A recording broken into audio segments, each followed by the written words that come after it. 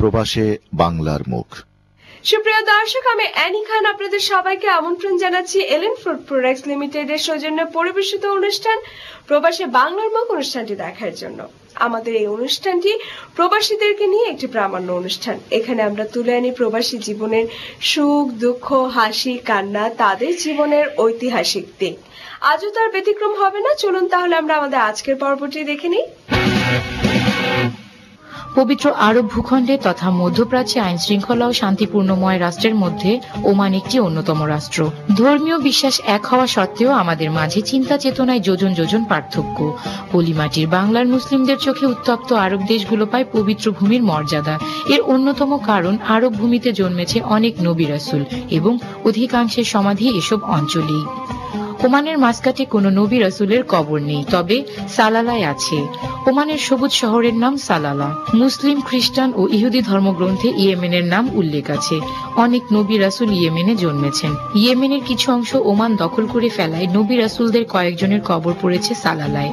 Salalah ভৌগোলিক দিক থেকে বিশেষ করে জুন জুলাই মাসে প্রচন্ড গরম এবং শীতকালে প্রচন্ড শীত। তবে মজার ব্যাপার হলো জুলাই মাসে ওমানের সালালা শহরে আবহাওয়া ভিন্ন। ওমানকে যদি আমরা লম্বালম্বি ভাবে উত্তর দক্ষিণ হিসেবে মনে করি তবে ধরতে পারি সালালা দক্ষিণে অবস্থিত। প্রচন্ড গরমে পুড়ে যাওয়া সালালার পাহাড়গুলো জুলাই মাস আসার আগে সবুজ শ্যামলে সাজতে শুরু করে। সালালার অপরূপ দৃশ্য দেখতে দেখতে আমরা চলে আসি নবী ইমরান আলাইহিস সালামের রওজা মোবারকে। আমরা হযরত ইমরান আলাইহিস সালামের রওজা মোবারকে এসেছি। আপনারা এই যে লম্বা যে এটা দেখতে পাচ্ছেন, এই 70 ফিট, ওনার কবরটা 70 ফিট এবং এটাকে ছাউনি দিয়ে দেওয়া হয়েছে। আমরা ভেতর থেকে আপনাদেরকে নিয়ে দেখাচ্ছি। হযরত ইমরান আলাইহিসসালাম ছিলেন হযরত ঈসা আলাইহিসসালামের মা হযরত মারিয়াম আলাইহিসসালামের পিতা। তিনি হযরত মারিয়াম আলাইহিসসালামের জন্মের পূর্বেই ইন্তেকাল করেন, যার নামে পবিত্র কোরআনে একটি সূরাও আছে, আল ইমরান। এই মাজার দেখে অনেকেই ভিমরি খায়। এত লম্বা মাজার, 33 মিটার বা 108 ফুট লম্বা। অনেকেরই মন্তব্য আগেকার মানুষ অনেক লম্বা ছিল। আসল ঘটনা কিন্তু তা নয়। মূলত নবী ইমরানের কবর ভেঙে যাবার পর এর নির্দিষ্ট জায়গা বোঝা যাচ্ছিল না, যে কারণে কবর বেশ লম্বা করে দেয়া হয়, যাতে ভুল করেও তার কবরের অসম্মান জানানো না হয়। একটা তথ্য জানিয়ে রাখা ভালো, সামাজিক যোগাযোগ মাধ্যমগুলোতে প্রায় নবী ইমরানের মাজারকে আদম আলাইহিস সালামের মাজার বলে প্রচার করা হয়। এটা অজ্ঞতা থেকে নাকি দুষ্টবুদ্ধি থেকে করা বলা মুশকিল। বিশ্বের বহু দেশ থেকে লাখ লাখ দর্শনার্থী ভিড় করেন আল্লাহর এই দুই প্রিয় মানবের মাজার দেখতে। মুসলমানরা তো আছেনই, অনেক অমুসলমানরাও ছুটে আসেন এই পুণ্যভূমিতে। তাদের ধারণা এতে করে আল্লাহর নৈকট্য লাভ করা যাবে। তবে অনেক মুসলমানকে কবরগুলোতে সিজদা দিতেও দেখা যায়, যা সম্পূর্ণই হারাম একটি কাজ। আরবের অন্যান্য দেশগুলোতে কবর পূজা কঠোরভাবে নিষিদ্ধ হলেও এখানে তেমন কোনো নিষেধাজ্ঞা লক্ষ্য করা যায় না। নিষেধাজ্ঞা নেই মহিলাদের প্রবেশেও। নবীগণ ছিলেন মহান আল্লাহর প্রেরিত পবিত্র দূত। তারা দিকভ্রান্ত মানুষকে আলোর পথ দেখিয়েছেন, বলে দিয়েছেন অনন্ত জান্নাতের পথ। জান্নাতের নিয়ামত অসীম, মানুষ যা কল্পনাও করতে পারবে না তার চেয়েও ঢের নিয়ামত সেখানে। মহান আল্লাহর এসব নবীগণ তার নির্দেশ অনুযায়ী উম্মতের মাঝে দ্বীনের কাজ করেছেন।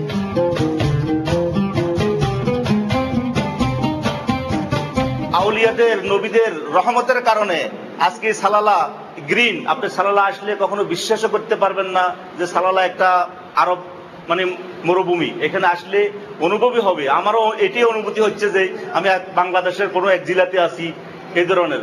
তো এই জন্য আমরা যারা আসছি সবার পক্ষ থেকে বাংলাদেশি এবং এখানে যারা আছেন ওমানের যারা প্রবাসী আছেন সবাইকে ধন্যবাদ জানাচ্ছি এবং আমন্ত্রণ জানাচ্ছি, আপনারা আসি দেখে যাবেন।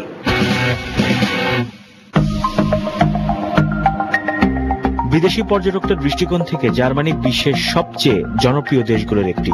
আবার জার্মানরা বিদেশের মতো স্বদেশেও বেড়াতে ভালোবাসেন, যদিও সেখানে পার্থক্য থেকে যায়। বিদেশি ট্যুরিস্টের কাছে কাছে টানতে বিশ্বের সবচেয়ে বড় model rail line miniature Wonderland চালু করেছে জার্মানি।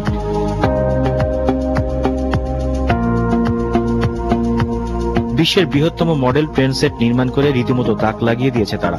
জার্মানির হামবুর্গে অবস্থিত বৃহত্তম মডেল ট্রেনের সেটটির মোট দৈর্ঘ্য 15,400 মিটার বা 50,525 ফুট। ট্রেনটি এত বড় যা আপনাকে এভারেস্টের শীর্ষে পৌঁছে দেওয়ার জন্য যথেষ্ট এবং 6,000 মিটার পিছনে অন্যদিকে। এই গোটা পরিকল্পনাটি করেছেন জেরিট ব্রাউন।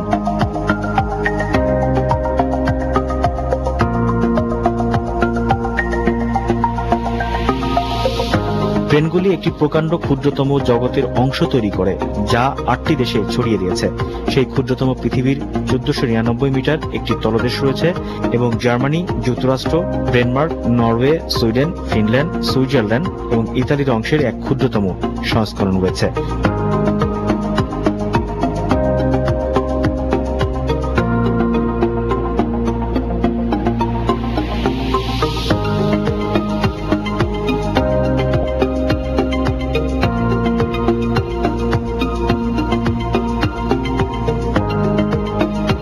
সেখানে একটি নতুন ভেনিস অধ্যায় নির্মাণ চলছে যা মোনাকো এবং ফ্রান্সের সঙ্গেও কিছু কিছু সময়ে যুক্ত হতে পারে।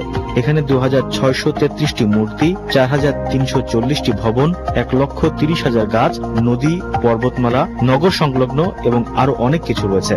মিনিয়েচার ওয়ান্ডারল্যান্ড সত্যিই বিশ্বজুড়ে বিভিন্ন প্রান্তের একটি প্রতিফলন।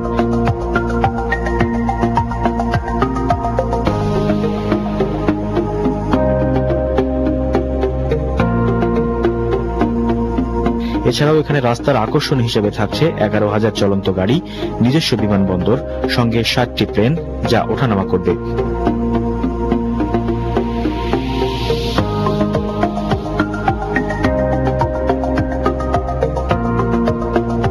এছাড়া ট্রেনের জন্য থাকছে নিজস্ব ট্র্যাক, যে লাইন দিয়ে ছুটবে ট্রেন।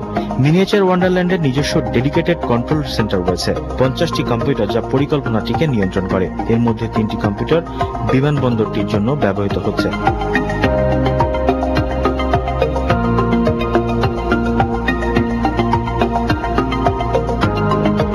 নৈসর্গিক বিচারে স্থানটি চমকপ্রদ। বিদেশি পর্যটকদের কাছে টানতে জার্মানিদের নতুন ব্যতিক্রমী উদ্যোগ, যা সত্যিই ভ্রমণ পিপাসুদের নিকট প্রশংসার দাবি রাখে।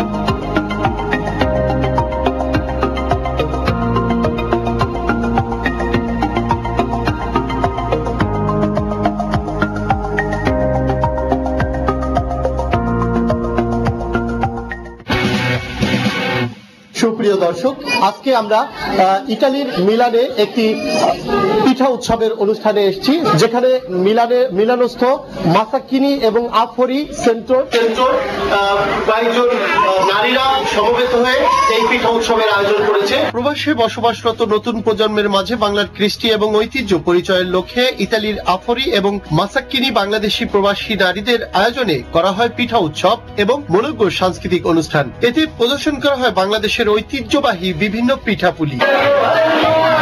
ইতালির বাণিজ্যিক নগরী মেলানোর অদূরে আফরির একটি ইতালীয় হলে নতুন প্রজন্মের মাঝে বাংলার কৃষ্টি, ঐতিহ্য এবং মুক্তিযুদ্ধের সঠিক ইতিহাস তুলে ধরার প্রয়াসেই করা হয় এই আয়োজন, বললেন নারী উদ্যোক্তারা। বাংলাদেশি কালচারটাকে তুলে ধরার জন্য আমরা এই আয়োজন করেছি। এই আয়োজনে সকলের সহযোগিতার জন্য ধন্যবাদ জানান আয়োজকরা। এখানে আমাদের মাঝে যারা উপস্থিত হয়েছে সবাইকে আমাদের তরফ থেকে শুভেচ্ছা।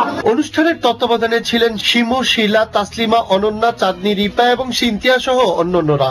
প্রবাসীরা যারা আছে, আমাদের বাচ্চারা, ছোট ছোট বাচ্চারা বাংলাদেশের অনেক সংস্কৃতি থেকে তারা অনেক দূরে আছে, তাই তাদেরকে আমাদের সংস্কৃতির সাথে পরিচিত করানোর জন্য আমাদের আজকের এই আয়োজন। প্রতি বছর ফাল্গুনে পিঠা উৎসব করার প্রত্যয় ব্যক্ত করেন উদ্যোক্তারা। যেখানেই যাই আমাদের ঐতিহ্য যেন আমাদের সাথেই থাকে, আমাদের সন্তানরা যেন সেই ঐতিহ্য শিক্ষাটা নিয়েই বড় হয়, এই আনন্দটাকে ধরে রাখার জন্য আমাদের এই আয়োজনের মূল উদ্দেশ্য। এই বর্ণাঢ্য আয়োজনে অংশ নেয় নারী, পুরুষ সহ ইউরোপের বংশোদ্ভূত নতুন প্রজন্মের কোমলমতি শিশুরা। এতে অতিথি হিসেবে অংশ নেয় মিলান বাংলা প্রেস ক্লাব ইটালির সাংবাদিক নেতৃবৃন্দ। সংক্ষিপ্ত আলোচনা সভায় বক্তারা নতুন প্রজন্মের মাঝে বাংলাদেশের কৃষ্টি তুলে ধরার প্রয়াস ব্যক্ত করেন। আমার এখানে এসে অনেক ভালো লাগছে যে সবাই একত্রিত হয়েছি এবং ফাল্গুনের মাস উপলক্ষে আমরা অনেক এনজয় করেছি। অনুষ্ঠানে প্রবাসী নারীরা প্রদর্শন করেন বাংলাদেশের ঐতিহ্যবাহী হরেক রকমের বাহারি পিঠা। এই আয়োজনকে স্বাগত জানিয়েছেন প্রবাসী বাংলাদেশিরা। শেষে সাংস্কৃতিক পর্বে সঙ্গীত এবং নৃত্য পরিবেশন করেন স্থানীয় শিল্পীবৃন্দ।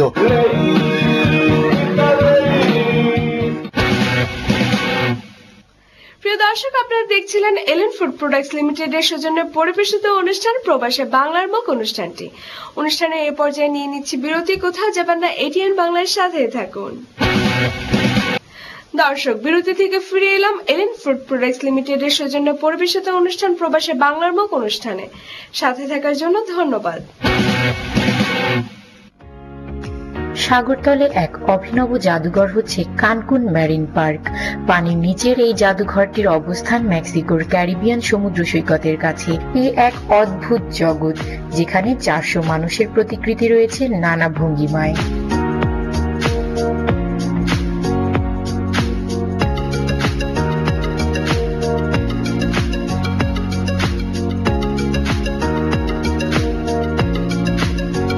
হাতে হাতে ধরে গোল হয়ে দাঁড়িয়ে আছে একদল নারী।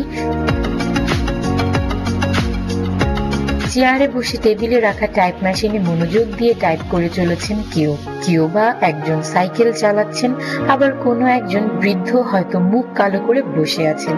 একটি শিশু হয়তো মাথা তুলে তাকিয়ে আছে উপরের দিকে। কোনো কোনো মূর্তি আবার নগ্ন, আছে সন্তান সম্ভবা নারীর মূর্তিও। এক নারী শুয়ে আছেন কাত হয়ে। মাছের জন্য তো বটেই, মানুষের কাছেও এটা এক আজব জগৎ। হাজার হাজার রঙিন মাছ বুঝতে পারে না এরা আদৌ সত্যিকারের মানুষ কিনা। এখানে রয়েছে 400টি ভাস্কর্যের নানা মানুষের প্রতিমূর্তি। 120 টনের অভিনব ও উচ্চাভিলাষী এই কৃত্রিম ডুবন্ত শিল্পকর্ম তৈরিতে এগিয়ে আসে ন্যাশনাল ম্যারিন পার্ক ও কানকুন নটিক্যাল অ্যাসোসিয়েশন।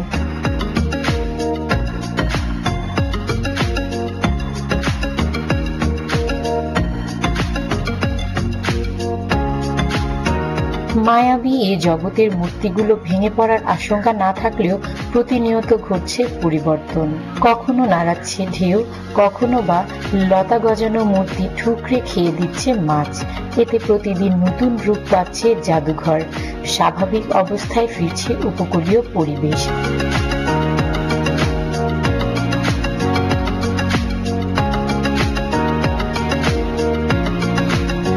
ক্যারিবীয় সাগরের নীল জলরাশির তলদেশে নানা ভঙ্গিমায় থাকা ভাস্কর্যগুলোয় অবাধ বিচরণ সেখানকার মাছের।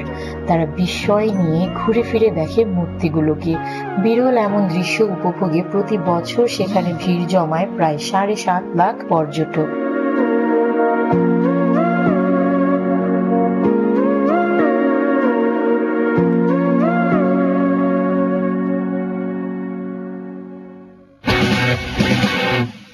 কাতারে জাতীয় ক্রীড়া দিবস উদযাপন করা হয়েছে। কাতার প্রতিনিধি হারুনুর রশিদ মৃধা জানান, প্রতি বছরের ন্যায় এবারও কাতার জুড়ে বিভিন্ন খেলাধুলা আনন্দ আয়োজনের মধ্য দিয়ে কাতারের জাতীয় ক্রীড়া দিবস উদযাপন করেছে দেশটির নাগরিক ও প্রবাসীরা। 2022 বিশ্বকাপ ফুটবলের আয়োজক দেশ কাতার। সম্প্রতি AFC এশিয়া কাপে জাপানকে হারিয়ে কাতার জয় এবারের ক্রীড়া দিবসটি নতুন মাত্রা যোগ করেছে। এই বছর 8তম জাতীয় ক্রীড়া দিবস উদযাপন করেছে কাতার। কাতারের জাতীয় ক্রীড়া দিবসের সূচনা শুরু হয় আমিরি দেওয়ান সিদ্ধান্ত নং 80 এর 2011 সালের বাস্তবায়নের মাধ্যমে এবং এই ধারা নির্ধারণ করে যে বিভিন্ন ক্রীড়া প্রতিযোগিতায় অংশগ্রহণে উৎসাহিত করার জন্য প্রতি বছর ফেব্রুয়ারি মাসের দ্বিতীয় মঙ্গলবার জাতীয় ক্রীড়া দিবস উদযাপন করা হবে। 2012 সালে কাতারে প্রথম জাতীয় ক্রীড়া দিবস উদযাপন করা হয়েছিল। দিবসটি উপলক্ষে বিভিন্ন ক্রীড়া প্রতিযোগিতার আয়োজন করেছে সংস্কৃতি ও ক্রীড়া মন্ত্রণালয়। সরকারি ছুটি থাকায় বিভিন্ন ক্যাম্প, কোম্পানি, শিক্ষা প্রতিষ্ঠান সহ সরকারের নানা আয়োজন সকাল থেকে মধ্যরাত পর্যন্ত উপভোগ করেছে সাধারণ জনগণ। এই উপলক্ষে প্রবাসী বাংলাদেশি সংগঠন আল নূর কালচারাল সেন্টার তরুণদের জন্য আয়োজন করে ক্রিকেট ও ফুটবল টুর্নামেন্ট। দোহার স্থানীয় মিউজিয়াম পার্কে দিনভর খেলা শেষে বক্তব্য রাখেন সংগঠনের গবেষণা ও প্রকাশনা বিষয়ক সম্পাদক অধ্যাপক আমিনুল হক, ইভেন্ট ব্যবস্থাপক ইব্রাহিম সহ অনেকেই। ন্যাশনাল স্পোর্টস ডে উপলক্ষে ধন্যবাদ জানাই আল নূর কালচার খেলার আয়োজন করা হয়েছে। দিবসটি সরকারিভাবে ছুটি ঘোষণা করায় কাতারের আমির Sheikh Tamim bin Hamad Al থানিকে ধন্যবাদ জানান আয়োজকরা। এই দিবসটি একটি অনন্য উদ্যোগ যা মানুষের জীবনে খেলাধুলার গুরুত্বকে উৎসাহ প্রদান করে। এছাড়া কাতারের জাতীয় ভিশন 2030 বাস্তবায়নে গুরুত্বপূর্ণ ভূমিকা রাখবে।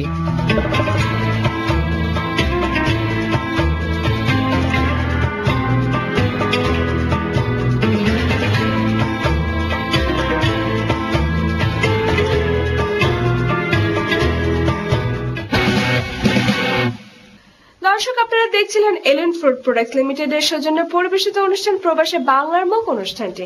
অনুষ্ঠানে এ পর্যায়ে নিয়ে নিচ্ছে আরো একটি বিরতি। কোথাও যাবেন না, এটিএন বাংলার সাথেই থাকুন। প্রিয় দর্শক, আপনারা দেখছিলেন এলেন ফুড প্রোডাক্টস লিমিটেডের সৌজন্যে পরিবেশিত অনুষ্ঠান প্রবাসে বাংলার মুখ অনুষ্ঠানটি। অনুষ্ঠানের এই পর্যায়ে আমরা দেখে নিব প্রবাসী জীবনের টুকিটাকি কিছু খবরাখবর। চলুন দেখে নিই।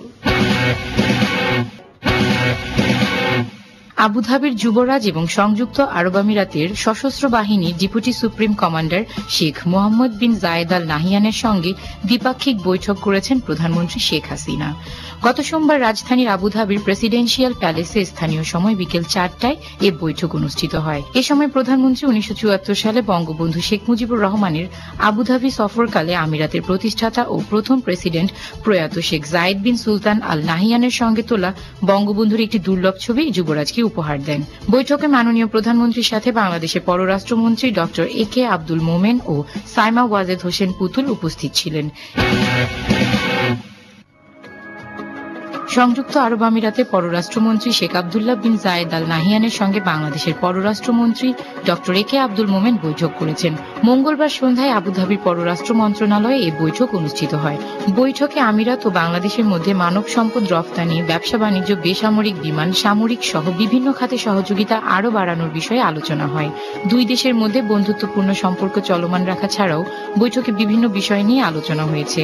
বাংলাদেশের অর্থনৈতিক প্রবৃদ্ধি ও ক্রমবর্ধমান আর্থসামাজিক উন্নয়নের পাশে থাকার আশ্বাস দিয়েছেন আমিরাত পররাষ্ট্রমন্ত্রী। বৈঠকে ঢাকায় নিযুক্ত আরব আমিরাতের রাষ্ট্রদূত সাইয়েদ মোহাম্মদ সাইয়েদ হামেদ আল মেহের উপস্থিত ছিলেন। সংযুক্ত আরব আমিরাতে বাংলাদেশি কর্মীদের জন্য ভিসা প্রক্রিয়া সহজ করার জন্য দেশটির পররাষ্ট্রমন্ত্রীকে অনুরোধ করেছেন বাংলাদেশের পররাষ্ট্র প্রতিমন্ত্রী। আমিরাত সরকার এই ব্যাপারে যথাযথ বিবেচনা করে দেখবে বলে আশ্বস্ত করেন দেশটির পররাষ্ট্রমন্ত্রী। আমিরাতের পররাষ্ট্রমন্ত্রী বাংলাদেশের দক্ষ কর্মী গড়ে তোলার উদ্যোগ এবং বাংলাদেশ থেকে বিভিন্ন দেশে কর্মী নিয়োগ করার বিষয়কে স্বাগত জানান। উল্লেখ্য, বিদেশে বাংলাদেশের দ্বিতীয় বৃহত্তম শ্রমবাজার সংযুক্ত আরব আমিরাত। বাংলাদেশ থেকে পবিত্র উমরা পালন করতে আসা বাংলাদেশ ফেডারেল সাংবাদিক ইউনিয়নের মহাসচিব শাবান মাহমুদের সঙ্গে মতবিনিময় সভা করেছে reporters association of electronic media Saudi আরব পশ্চিমাঞ্চলের সাংবাদিকরা। মতবিনিময় সভায় সভাপতিত্ব করেন সংগঠনের সভাপতি সোহেল রানা, পরিচালনা করেন সাংগঠনিক সম্পাদক বাহারুদ্দিন বকুল। বিশেষ অতিথি ছিলেন reporters association of electronic media Saudi আরব পশ্চিমাঞ্চলের সাধারণ সম্পাদক Masud Selim, reporters association of electronic media পশ্চিমাঞ্চলের সহসভাপতি এটিএন বাংলা ও এটিএন নিউজের সৌদি আরব প্রতিনিধি সাজিদুল ইসলাম সহ অন্যান্যরা। প্রধান অতিথি শাবান মাহমুদ বলেন, সৌদি আরবে হাজারো ব্যস্ততার মাঝেও প্রতিনিয়ত আপনারা বাংলাদেশিদের বিভিন্ন সমস্যাগুলি তুলে ধরছেন দেশ ও জনগণের স্বার্থে। সেজন্য আমরা সংগঠনের পক্ষ থেকে আপনাদেরকে ধন্যবাদ জানাই। Liberal Democratic party LDP chairman ও চট্টগ্রাম 14-15 আসনের সাবেক এমপি ও যোগাযোগ মন্ত্রী বীর মুক্তিযোদ্ধা আলহাজ কর্নেল অবসরপ্রাপ্ত ডক্টর অলি আহমেদ বীর বিক্রমের সাথে লোহাগাড়া প্রবাসী সমিতি সৌদি আরব ফুলেল শুভেচ্ছা জানায় ও মতবিনিময় সভা অনুষ্ঠিত হয়। সংগঠনের ভারপ্রাপ্ত আহ্বায়ক মোহাম্মদ কুতুবুদ্দিনের সভাপতিত্বে সংগঠনের সদস্য সচিব সাংবাদিক খলিল চৌধুরী অনুষ্ঠানের সঞ্চালনা করেন। বিশেষ অতিথি ছিলেন এলডিপি সৌদি আরব শাখার সভাপতি ইমাম হাসান মঞ্জুর, মক্কা প্রাদেশিক বিএনপি সহসভাপতি আলহাজ আবুল কালাম আজাদ ও ওমরা পালনে আসা চট্টগ্রাম জর্জ কোর্টের তরুণ আইনজীবী অ্যাডভোকেট এনামুল হক সহ অন্যান্যরা। সাবেক মন্ত্রী ডক্টর কর্নেল অবসরপ্রাপ্ত অলি আহমেদ বীর বিক্রম বলেন, লোহাগাড়া, সাতকানিয়া ও চন্দনাইশের মানুষ হচ্ছে আমার প্রাণের চেয়ে প্রিয়। তাদেরকে নিয়ে আমার জীবনের সুদীর্ঘ ও আগামীর পথ চলা। পবিত্র মক্কায় ওমরা পালনে এসে মতবিনিময় সভায় প্রধান অতিথির বক্তব্যে তিনি এ কথা বলেন। ওমানের বিশিষ্ট ব্যবসায়ী বাংলাদেশে আবু ইউসুফের নতুন শাখা উদ্বোধন। বর্তমান বিশ্বে যতগুলো দেশ থেকে রেমিটেন্স আসছে, এর ভিতর ওমান অন্যতম একটি দেশ, যে দেশটি রেমিটেন্স প্রেরণে বিশ্বের 4 নম্বরে অবস্থান করছে। ওমান থেকে যে সকল রেমিটেন্স যোদ্ধাদের মাধ্যমে দেশে সবচেয়ে বেশি রেমিটেন্স আসছে, তার ভিতর জনাব আবু ইউসুফ অন্যতম একজন রেমিটেন্স যোদ্ধা। নিজ ভাগ্য বদলের স্বপ্ন নিয়ে দীর্ঘদিন যাবৎ ওমানে অত্যন্ত সুনামের সাথে নিজের ব্যবসা পরিচালনা করছেন। ইতিমধ্যেই তার সততা ও যোগ্যতা দিয়ে ওমানের রাজধানী মাসকাটের প্রাণকেন্দ্র রুইতে তার রয়েছে আল বারাকা শপিং সেন্টার, আল বারাকা ট্রাভেলস ও ইলেকট্রনিক্স আইটেমের শোরুম। এছাড়াও মাসকাটের বাইরে রয়েছে তার একাধিক ব্রাঞ্চ। সম্প্রতি দুকুম নামক শহরের নতুন আরেকটি ব্রাঞ্চের উদ্বোধন করেন বাংলাদেশি এই ব্যবসায়ী। উদ্বোধনী অনুষ্ঠানে প্রধান অতিথি ছিলেন স্থানীয় মেয়র শেখ জাইদ বিন জুমা আল জুনাইবি ও শেখ আলী হামেদ রাশেদ আল রাশেদি। এছাড়াও আল বারাকার স্থানীয় পার্টনার ইউসুফ খামেস আল বেরাশেদি বিশেষ অতিথি হিসেবে উপস্থিত ছিলেন। মেয়র বাংলাদেশিদের এমন সফলতা দেখে মুগ্ধ হন। তিনি বলেন, আবু ইউসুফ অত্যন্ত ভালো একজন ব্যবসায়ী ও পরিশ্রমী, তাই অতি অল্প বয়সেই অনেক সফলতা অর্জন করেছে। সফল হতে হলে পরিশ্রমের কোনো বিকল্প নাই। তিনি ওমানের সাথে বাংলাদেশের ব্যবসায়িক সম্পর্ক আরও বাড়ানোর তাগিদ দেন। এ সময় স্থানীয় বাংলাদেশিদের উপস্থিতি ছিল লক্ষণীয়। এছাড়াও ইন্ডিয়ান, পাকিস্তানি ও বিশ্বের অন্যান্য দেশের নাগরিকরা উপস্থিত ছিলেন। সবশেষে ফিতা কেটে নতুন ব্রাঞ্চের উদ্বোধন করেন শেখ জাহিদ বিন জুমা আল জুনাইবি।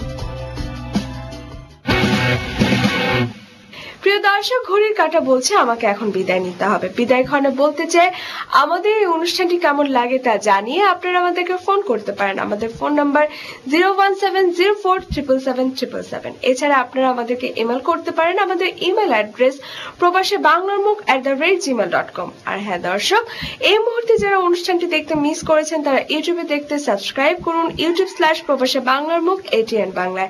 আজকের মতো আমি অ্যানি খান বিদায় নিচ্ছি। দেখা হবে আগামী সপ্তাহে আপনাদের প্রিয় চ্যানেল ATN বাংলার পর্দায়। আল্লাহ হাফেজ।